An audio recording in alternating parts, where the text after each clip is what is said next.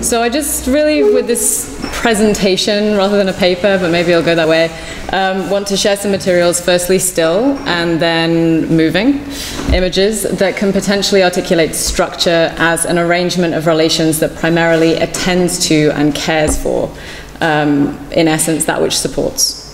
In particular, I'll focus on how the category of the technical support is inscribed onto the production stills of industrial cinema on the one hand, which is the first part of the talk, and in a different register onto the frames of moving images produced by artists such as Joyce Wieland, Beatriz Santiago, Munoz, and a couple of others, depending on time. So, unlike most of you here, my work is not located in academic discourse, but rather within this space of support. So as a producer of moving image and performance, it resides in the transitional space between an idea and its manifestation. And as a curator, my work resides in a different transitional space, that which an artwork passes through from the studio to kind of the moment of encounter with the public. Which is to say, although my training is far from that of a theorist, I do still want to discuss a certain understanding of structure that is bound up in moving image practice, and one that can maybe swerve the reductionism of some sort of apparatus theory. So we're going to move in approximately 40-year jumps from the militarized landscapes of industrial cinema of the 1930s to that, again, of the 1970s, films that seek to image the event, so to speak, which in turn coincides in the 1970s with this sort of moment of structural, or to be more precise, materialist filmmaking practice in New York and London. And then jump ahead to now, to a current post-military landscape as imaged by artist Beatriz Santiago Munoz, which we could call after image, I suppose. So, I will show the first slide. The color's not great, but you get the idea. So I want to start with a quote from cinematographer Hal Moyer, which frames a desire for the invisibility of the technical as the key professional aim in commercial film production that still persists in order to privilege the illusion. He's a kind of early cinematographer of the early 20th century. So, quote, "I think photography is beautiful only insofar as it is absorbed within the production. And I think that a cameraman should be versatile enough to conform to whatever the story would be." So this first section is framed by these two production shots, one from the set of Frank Capra's North Pole aerial action adventure dirigible, which was released in 1931, whose principal filming was shot not in the Arctic, but on a US Navy lot in New Jersey. And the other brilliant image, which is a dolly shot on set in the Philippines during the filming of the Vietnam War epic Apocalypse Now, released in 1979, and obviously a movie whose production was so notoriously hard on the cast and crew that even Francis Ford Coppola is said to have threatened suicide. So in the first image, the cameras are swaddled in blankets as the lead actor sits smothered in furs amongst the suited crew. In the second, the camera and crew are almost naked, in motion and cloaked in a livid smog. So in juxtaposition, these photographs stage a dynamic shift between the labor of technical support and the apparatus of image capture. So, in first-person accounts and anecdotal interviews with many of the production crews of the early 20th century, a recurring image is conjured, that of cameras swaddled in blankets. So like looking at this first image. So blankets that would weave the McCormick harvester sounds of a camera's mechanism. Blankets whose fabrics allowed sound to permeate. Blankets to protect from static or cold or from Thomas Edison's detectives. Blankets draped behind the camera to shield Shirley Temple's eyes from the potential of clear eye, which was caused by these 1,000-foot arc candles, arc lights, necessary for the early production of Technicolor films. And then there was this crucial blanket, which was thrown by Al Richard, who was cinematographer Fred J. Balshafer's heavy, kind of like big, kind of bouncer guy, who was employed to protect the unsanctioned camera they were using from patent detectives using the production of The True Heart of an Indian from 1909.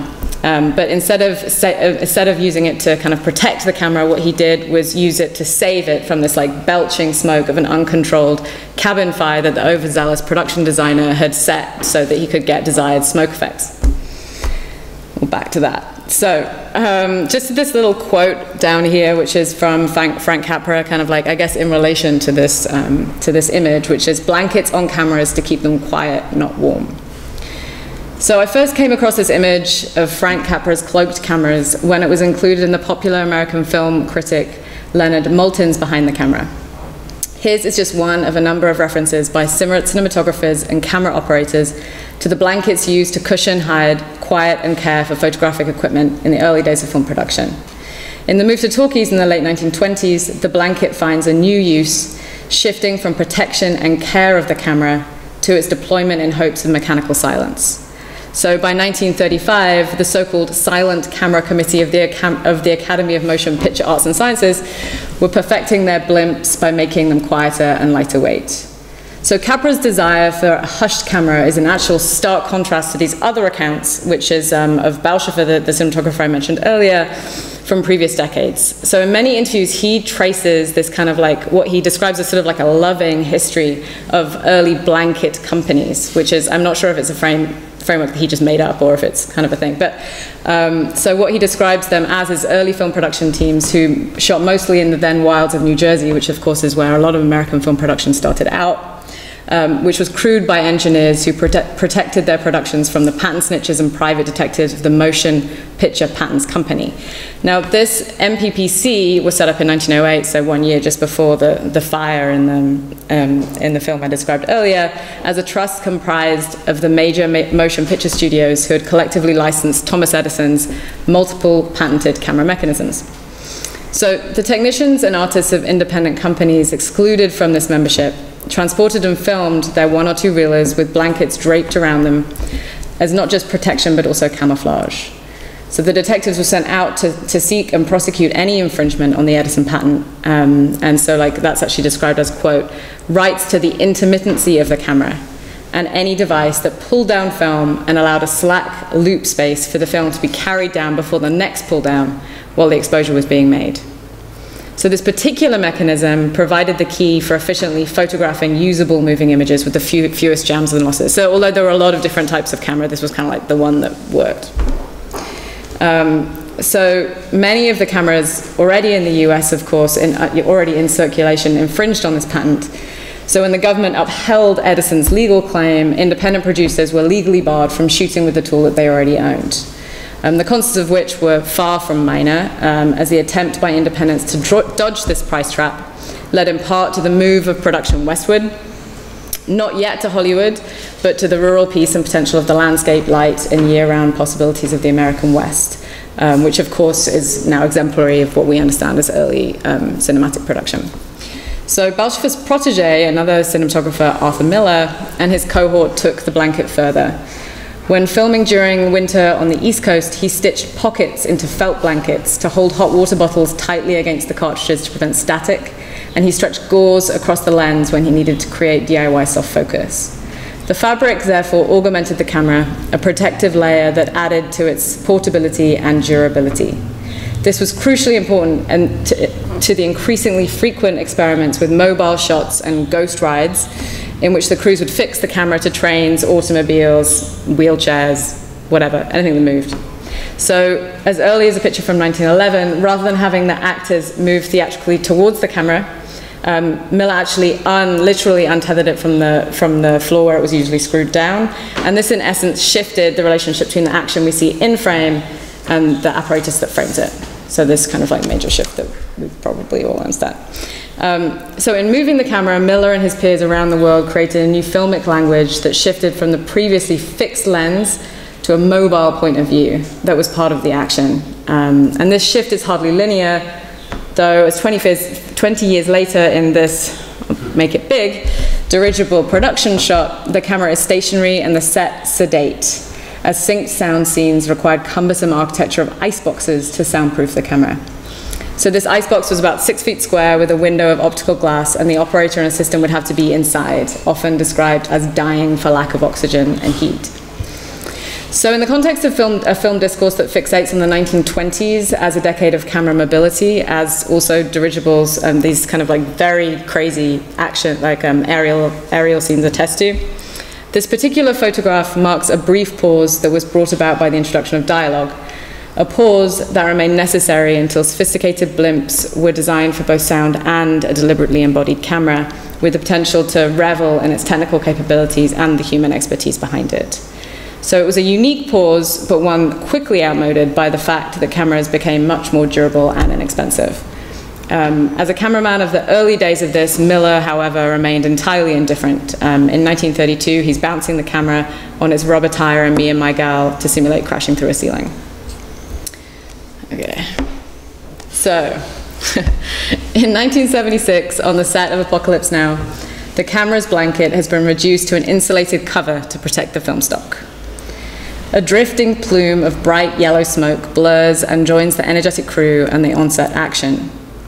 Here, a different sort of camouflage, not a blanket, but smoke, marks out the space between lens and actor. The smoke effects, envisioned by cinematographer Vittorio Storaro, are invoked in the service of wartime realism, of course, but also because the atmospheric wisps add a visible image of motion to the shot, distinct from the movement created by the camera being pushed along by the dolly. So the development of operator-controlled camera motion, as opposed to the technique of fixing the tripod camera on a dolly, or for that matter, a train, brought new possibilities for what would be understood as a subjective camera. So the impulse towards such camera motion was not new. Obviously, Vertov's Kinoglas manifesto from 1922, for example, theorized a form of camera sight that was inseparable from its operator. Moreover, if the handheld verite of Europe's new wave and the free cinema of the 1950s and 1960s drew explicit influence from Vertov, it also came in the wake of the ashes of the World War II, of shooting what became known as rubble noir. In those films, the camera mirrored the movements of its operator, who was then figured in as like a character in the film. This technique drifted into non-war films, such as the intensely subjective camera of Robert Montgomery's Lady in the Lake from 1947. I don't know if any of you have seen that. It's a terrible film, but it's kind of amazing for about 5 minutes. So it's filmed entirely with a mobile camera, providing the POV of the hard-boiled detective Marlowe. It projected the technology itself as a star, and there's these brilliant accounts of like how many technicians it took to light a cigarette pretending to be a person with the camera. So by the 1970s, and on the set of Apocalypse Now, everyone was in motion. In the midst of Storaro's, quote, visual language of smoke and light, of languid tracking shots and handheld jitteriness, a new phase of camera motion was emerging. In the midst of pre-production, Storaro tried out cinematographer and inventor Garrett Brown's new Steadicam, which was commercially launched actually in the same year, but hadn't quite come out at that point. So Storaro had long utilized a handheld camera as, quote, an expression of myself, a signature, so to speak. And while he didn't use Steadicam for Apocalypse Now, he understood the crucial shift it engendered, and in the future would delegate most of his mobile shots to a Steadicam operator. But even though he relied on traditional techniques of track and dolly, and handheld in this particular film, I'd suggest that its presence haunts the film all the same, or more precisely, marks the production skill and the film beyond it. So the Steadicam brought the camera directly to the body for the first time. So I don't know if any of you have used a Steadicam, been around a Steadicam. So it has a gyroscopic arm that is attached to, a tight supportive vest, which suspends the camera in the air free from the shakiness of the human hand, so you can let it go. It generates that now wholly familiar lingering drift as the operator's body is once present and erased. So for me, the crucial motion of the Steadicam as a combination of lens, rig, and body lies in this interval or delay between the moving body and the moving camera. So here the operator is always engaged in this sort of three-step process: propulsion, momentum, and anticipation for kind of the turn. With a heavy rig, the operator propels the camera in the direction of the shot before it gains momentum and overtakes the operator's direction entirely. At this point, there's this like floating pause is all I can really describe it as, while the operator kind of like strains to smoothly bring the camera back around to a new angle. It's a drift that shifts from operator in control to camera in control to back again in a literal exchange of weight and velocity between body and apparatus. In this suspension, we might feel and discern the camera's momentarily weightless path through the air, and with it, the connective tissue between the machine and operator. So nonetheless, as we see in the energetic propulsion of the dolly by the two grips in this Apocalypse Now production shot, it would be a mystification to treat this as a dynamic that only emerges with the Steadicam. Garrett Brown's rig indeed gave a certain physical clarity to the exchange between camera and operator, but this interplay was already present in earlier camera motion technique. So how then does the Steadicam provide a distinct entry into this history of smoke and blankets? Or in other words, the specificity, the specifically technical support structures of cinema? So what it does, or at least what I would say it does, is it transforms the blanket from a ready-made apparatus for protecting the camera into the rig's custom-designed protective vest. The camera shifts from being a distinct object to be held and handled, to being literally bound to the body. Meanwhile, the smoke further supports this effect of this exchange by filling and animating the air around the operator. The result of these atmospheric effects is that they both connect the space between the camera and the scene and make immediately visible any motion of that camera, drawing the audience further into the action.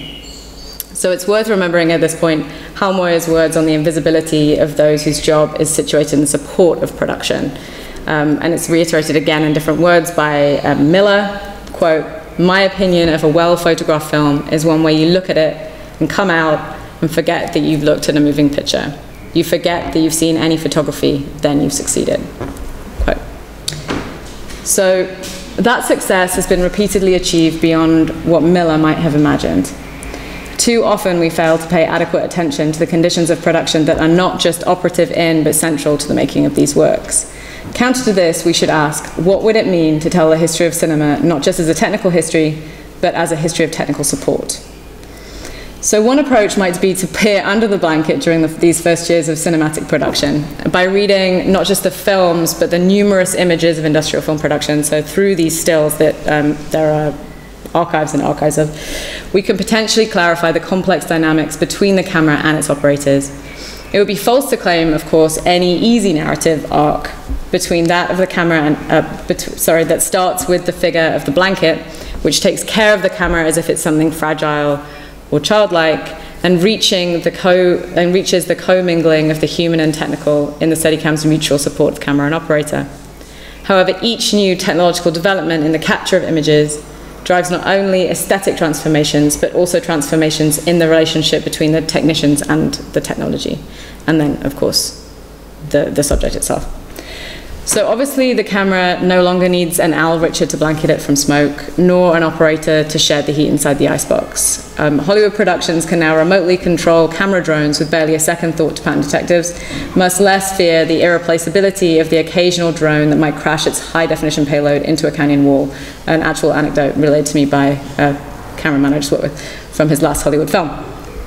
Still, I'd argue that if we begin with these symbiotic systems of technical support, even only in terms of making sense of film style or genre, we could attend to and isolate connective and unseen moments that trace a sort of alternative or alternate film history, one that reveals how images are not only bound to the technologies of capture or the singular vision of the artist-auteur. So rather, by close reading the whole production process through photographs such as these, we can see how cinema is explicitly framed and implicitly transformed by the way the equipment is handled, fixed, subverted, hidden, retrofitted, and cared for by the artists, technicians, and engineers whose work it is to operate them. So, moving a giant shift towards artist film video. So one artist filmmaker whose films in the 1970s obviously articulate this transformation pretty directly is Morgan Fisher. I don't know how many of you have seen production stills. You can only watch it on 16mm. So I'm just going to show you. There you go. You kind of get the idea. So this image, or these images, are stills from Fisher's 1970 film production stills. It's actually an 11-minute single shot in which a series of Polaroid production stills that you see here are pinned to the wall one after the other in front of the camera lens. So each photograph shows the camera and its operator and the placing of the images on the wall in real time as the camera is rolling. So is this kind of like obvious delay in what has been imaged by the Polaroid by the time we see it on the film. So synced sound captures the voices of those making this film in the studio as they work. Fisher's work is usually and logically lumped together with those of his American structural film peers. And although this is not wrong, particularly in terms of his adherence to the rules of structural film, identified by P. Adam Sidney through his naming of this film style, for example, production stills uses a fixed camera and a straight take of one roll of 400-foot 16mm film, which is exactly 11 minutes. And so when you look at experimental film, everything's 11 minutes long. Yes. it's a little tedious. So however, for me, Fisher's film moves past this reductionist modernism of this group in order to reveal what happens behind the camera and out of frame in the interaction between apparatus, operator, director, sound recordist, production assistant, etc. So by foregrounding the activity of those involved in the film's making as subject, he attends directly to the technical, not only to the apparatus, which would be kind of like an apparatus theory version of things, but to those whose profession requires them to remain invisible. So to be clear, structural film, as it was named by Sidney, referred to the activities of the filmmakers at the New York Filmmakers Co-op in the 1960s and into the early 1970s, marked by a rejection of what they understood as the Hollywood adherence to illusion. They focused on producing films whose form and content was faithful to the production and presentation of film itself. This ranged from the process of photographic reproduction all the way to the apparatus of projection. Of course, Sidney's use of the term structural is confusing, insofar as although there may be certain conceptual crossovers in terms of potential linguistic concerns in particular films, I mean, Evan and I were talking earlier, maybe Michael's no, it's important to mark structural film out from the entire separate path of structuralist film, or like the discourse around structuralist film.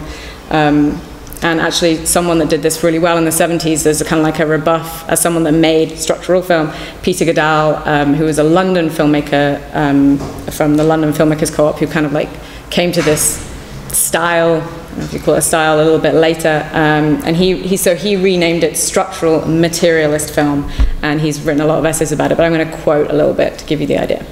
So quote, this is Peter Goodall: structural/materialist film attempts to be non-illusionist. The process of the film's making deals with devices that result in demystification or attempted demystification of the film process. The structuring aspects and the attempt to decipher the structure and anticipate, recorrect it, to clarify and analyze the production process of the specific image at any specific moment are the root concern of structural materialist film. The specific construct of each specific film is not the relevant point. One must beware not to let the construct, the shape, take the place of the story in narrative film. Then one would merely be substituting one hierarchy for another within the same system of formalism for what is traditionally called content. So although Goodall had non-hierarchical aims, and he's a truly brilliant filmmaker, still is, the act of articulating the process of production in these films came with a strict set of reductionist rules that essentially denied the use of a range of tools of image capture that were widely being used in not only industrial cinema at the time, but of course many other different experimental film practices. So in particular, and at the same time that the Steadicam was being developed by Garrett Brown, the handheld camera, as one that you can deliberately read as handheld on screen, almost disappeared briefly from within these co-op circles, as was a technology that was primarily seen as supporting and furthering the illusion of cinema.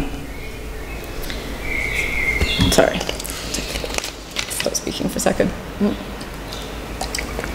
So, a couple of years later, in 1973, New York Filmmaker Co-op filmmaker Joyce Whelan's film Solidarity, which I'm sure many of you know. How many people have actually seen Solidarity, by the way?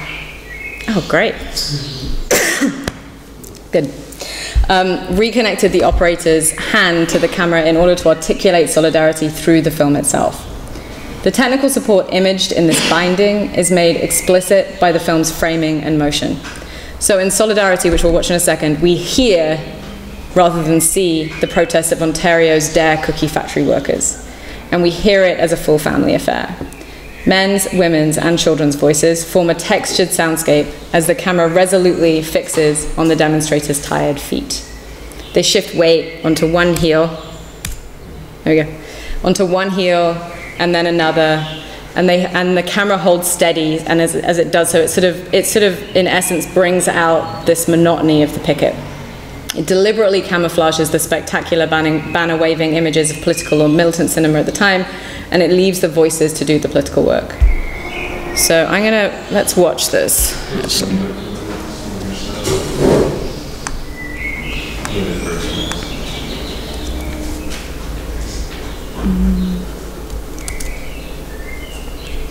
It's 11 minutes.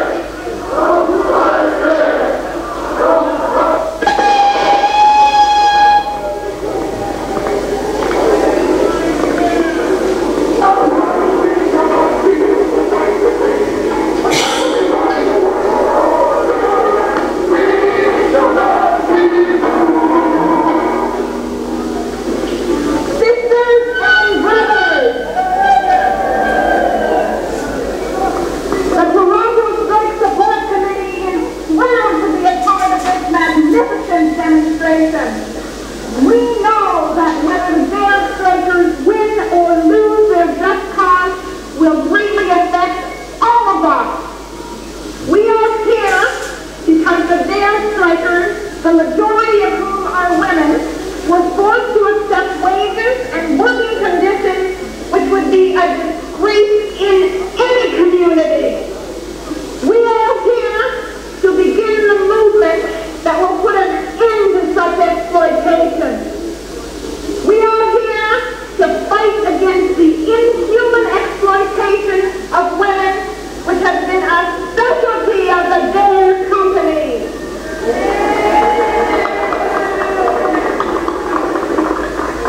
We are here to stop the sweat breakers, the vile tools of big bosses and their governments, which allow their ugly practices.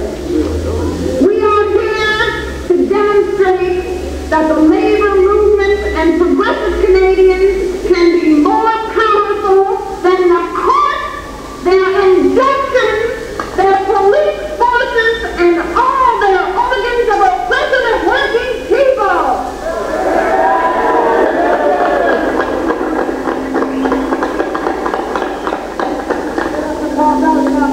Let no one underestimate the power of the working people of this province and of Canada. As the song forever says, they have taken untold millions that they never toiled to earn. But without our brain and muscle, not a single wheel can turn. We can break their haughty towers, gain our freedom when they learn that the union makes us strong.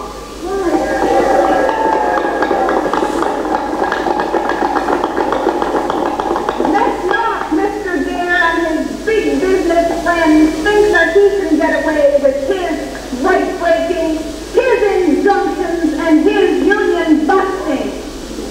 The working people of Canada will prove that he cannot sell his biscuits produced by scab.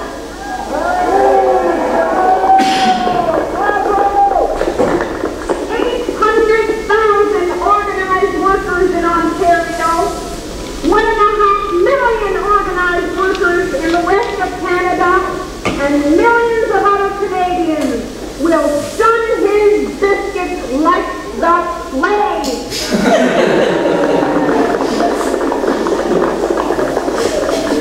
Let not Mr. Dare think that just because May 29th is 3 days away that he has beaten the Dare strikers. Mr. Dare, your problems have just begun.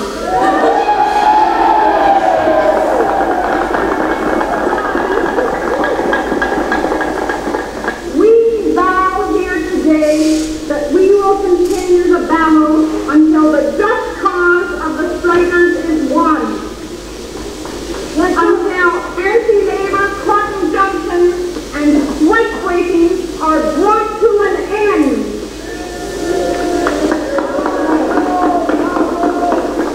We will organize their boycott committees in every city of Ontario and Canada. Let us remember the final verse of the song, Solidarity Forever. In our hands is placed a power greater than their hoarded gold, greater than the light of atoms, magnified 1,000-fold. We can bring to birth a new world from the ashes of the old, for the union makes us strong.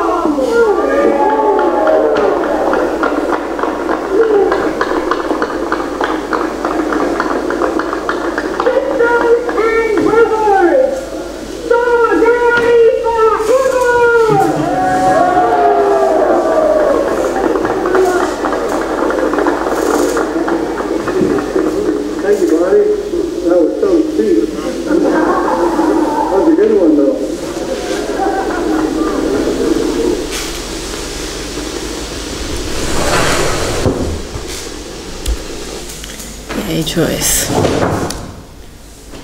Oh, Evan, what's your password for your computer? 656. Thanks. Okay. I was going to show some more films in a second. Okay, so there's a lot to say about that, but it's perhaps a gendered camera that bothers to look at such things in the first place.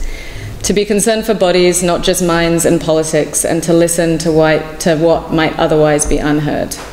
So, of course, situating her work in the context of early 1970s feminist discourse, it makes sense that it is also the fundamental and permanent labor expected of a housewife, to take care and to be attuned to damage.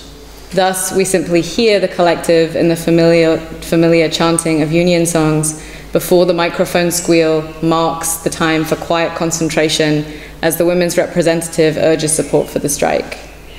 The impulse response of Whelan's field recordings produces a sonic affect that transports us into the crowd. It catches the loudspeaker's hiss and squeal and demands our attention, calls for silence to let a single woman's voice be heard as the reverb from the loudspeakers situates us in the open air.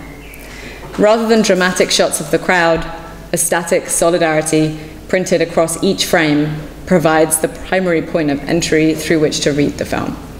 It acts, in a way, like Balshafer or Miller's blanket, in fact, a quietly defiant declaration of resistance. As in Fisher's production still, Solidarity privileges the sound and image tracks equally. For Whelan, however, Solidarity marked the move towards a more direct, postmodern approach to political filmmaking than the structural films that she made in New York during the 1960s, a time in which she described being marginalized by the predominantly male avant-garde filmmakers such as her then husband, Michael Snow, although the film adheres to multiple structural materialist techniques, like again, the Fisher is 11 minutes long as kind of a joke, I think, because obviously it has edits, it's not like a single take. A gesture, again, perhaps towards the structural economy of a single roll of 16mm. She revives a concept of camouflage through which what is deliberately left off screen, a figurative blanket draped around the shoulders of those who are unimaged. So now I want to create a little interlude and show two short videos that maybe we'll talk about after because we're not going to have a ton of time. The first one I want to show, it's by Arthur Jafer, whose films are getting a lot of traction just now, but he's been making films. He's also a cinematographer for a long time in America. This is called Yellow Jacket. It's about a minute and a half long from 2001, and for me it's really kind of an accompanying film to Solidarity. And the second is actually not a film, it's like a minute and a half of a performance by Andros Zinsbrown, who's an American choreographer who made this work Atlas Revisited last year with visual artist Karthik Pandyan. And I think the thing that's like striking about it is it's like a very precise moment in the performance where Andros describes both through his voice and the articulation of his own body the relationship between operator, camera and subject, and he plays all of those things in order to re-articulate the relationship between observer and observed at play in the infamous image of self-immolation that sparked the Arab Spring. I'm a little worried that you're not going to be able to see the first part of Andros's, but it's very dark and then it sort of comes into a close-up, but basically he's sort of places himself as he's like framing the landscape, and as he's talking, hopefully you'll be able to hear him talk, so he's actually kind of like moving the camera and his gestures with it, and then you'll catch some. I think that I've presented. Oh, well, maybe that's not, maybe it's Arthur's first. We'll see. Yeah, so this is AJ's Yellow Jacket.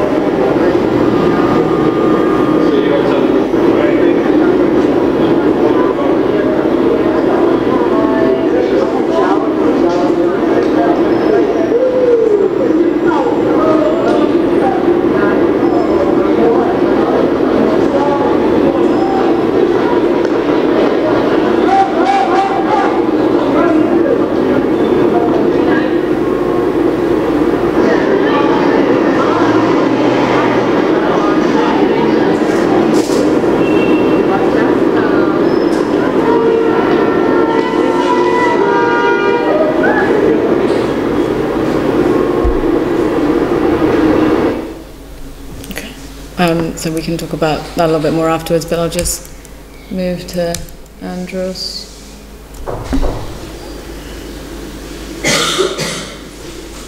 In this image, we see a row of apartment buildings. Sorry, I have to wait a minute. Behind them, a range of mountains. Several of them capped with snow. It's like that. Sky is gray and cloudy. In the distance, we hear shouts, cheers, pulsing. Sounds of cars, car horns, sirens. The image pans down into the right to reveal the courtyard, and across the bottom right-hand corner, the rail of a balcony.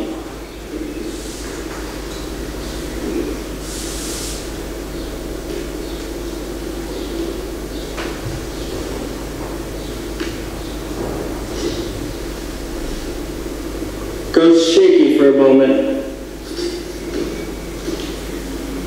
then settles towards the back of the courtyard, and in the center of the frame, we see several black pixels.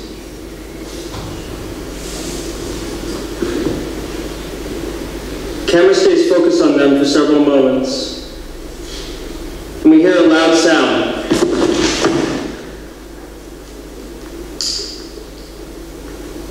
Shouts approach now from behind the frame. On the right side of the picture, a leg, shaking.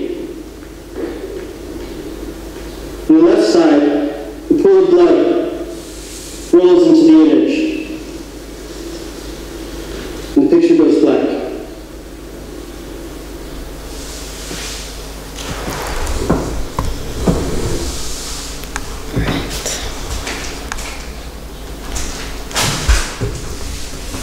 Okay, so finally, I want to end back at a military site with two films produced in 2014 by artist Beatriz Santiago Munoz at a former coastal US naval station in Ciba, Puerto Rico. They're related in terms of time and location, but were produced using very different techniques. So like, I'm going to just give it this image, like Solidarity, Munoz's films utilize motion in order to reframe objects, places, histories, and people that might otherwise remain off screen. And also, of course, AJ. But unlike Whelan's attention to bodies, the first of these films, post-military cinema, that we'll watch now, attends to the care of an abandoned building and to the other uses it is now put towards by those not authorized to use it, namely a hive of bees and encroaching vegetation. Munoz's films the architecture in such a way as to be recognized through our universal experience of cinema in a move not dissimilar to the structural materialist investigation of the apparatus of projection in expanded cinema practice. In this post-military cinema, sunlight is the projector beam that is animated and obscured by vegetation fluttering in the breeze to project images into thickly crumbling architecture. So outside in. In other shots, open doors or spider webs become projection screens. Again, we will revisit the smoke effect as in Apocalypse Now. It drifts in plumes towards the surrounding trees while the bees buzz like helicopters. However, here the smoke is shown to be produced on screen and by hand in order to rid the building of said bees that are the new but benign generation of colonizers. So, let's watch the first one. So this, again, is going to be very dark. I'm sorry. Let's play this in here.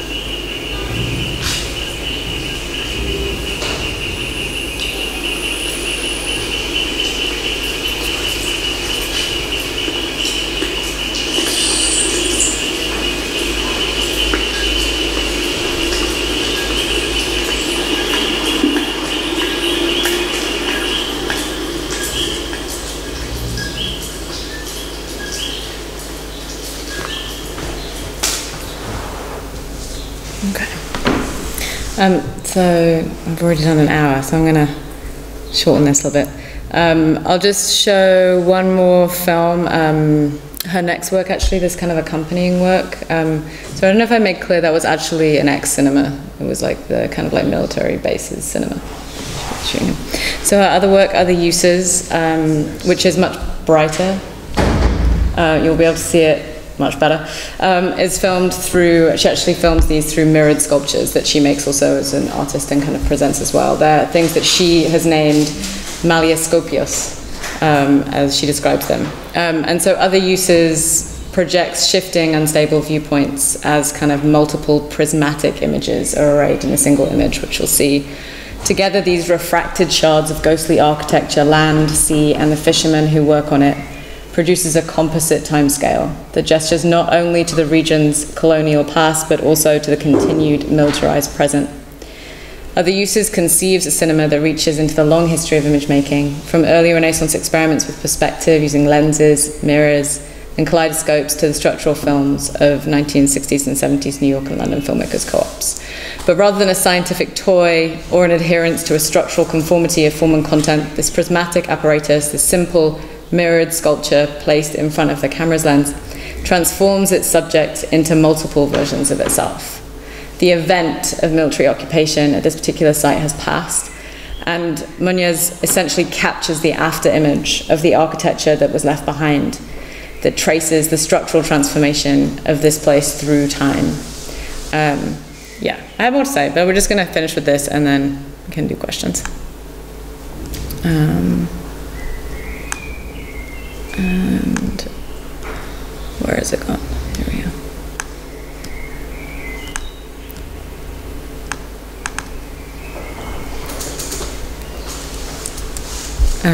So this is really quiet, but what you'll not hear is it's just location sound. It's 7 minutes long.